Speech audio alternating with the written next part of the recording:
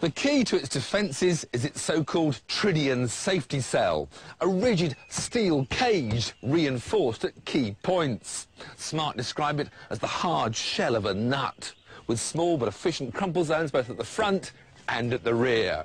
In theory, getting inside is like putting on a suit of armour.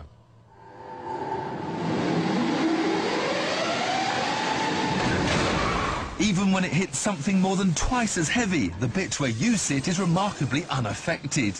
There may not be a long crumple zone, but look how the Smart's windscreen remains intact.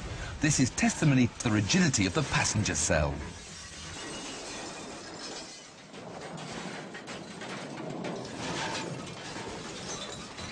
The downside of the shell's rigidity is that there's a greater potential for the crash forces to be transmitted through to the passengers. Ideally, you want to slow them down as gently as possible. So you get seatbelt tensioners that stop you lurching forward violently, and they're fitted with force limiters that give you a bit of slack before they dig into your chest. The car's also fitted with a driver airbag, a passenger airbag, and a steering column that will retract out of the way in a crash to give you more room to slow down. That's the theory, but no one knows how the car will behave when it's crashed at 70 miles an hour, which is where we come in.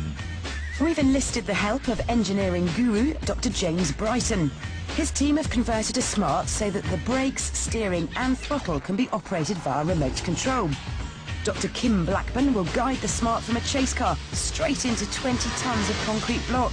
It'll be similar to losing control at 70 miles an hour and spearing off into the temporary barriers on a motorway. Surely now the Smart has met its match. Kim to James, 10 seconds. 10, 20, 30, 5, keep it straight, thank you. 40, 45.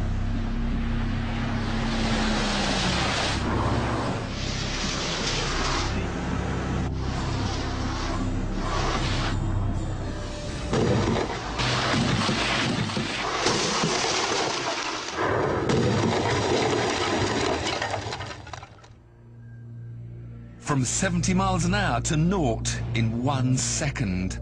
Energy that it moved 20 tonnes of concrete, leapt into the air and rebounded to the side of the road.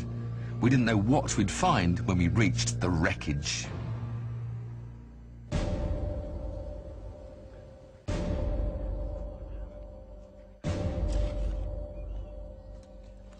The steel cage has certainly done its job really well. You can still see the original shape, just that one nasty kink there. Don't forget, this is a car without a roof. The plastic was just shattered. So without even the strength of a roof, there hasn't been that much effect. You can in fact open the door. Bits fly out. And it's only really when you come around the front you do see that massive impact. Around the other side though, it still looks remarkably like a Smart car. You can see the full shape of the door. Indeed, the door not only opens normally, it closes again. So that does show how well that cage has worked on this impact. We were staggered at how well the Smart seemed to have stood up to our high-speed collision, but couldn't help wondering how a conventional small car would have performed in a similar test. So we found out. Another remote-controlled 3-star NCAP car, 70 miles an hour into concrete blocks.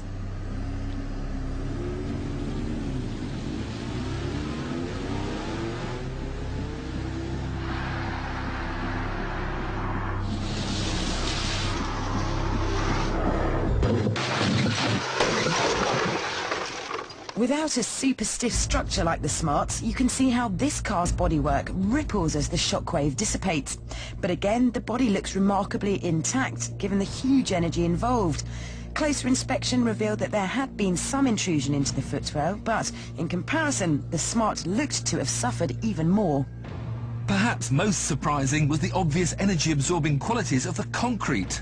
The Corsa's greater mass moved the blocks more than the Smart, but in both cases, the concrete didn't necessarily deliver the killer blow you might have thought. But here's the rub. The cars may have stood up to the severity of the crash surprisingly well, but the humans inside wouldn't. No matter what you drive, rapidly decelerating from higher speeds is something your internal organs simply cannot cope with. The chilling truth is, the people inside both cars would have been very unlikely to have survived. So, how much stick can a Smart take? A lot. But that can't be said for its passengers.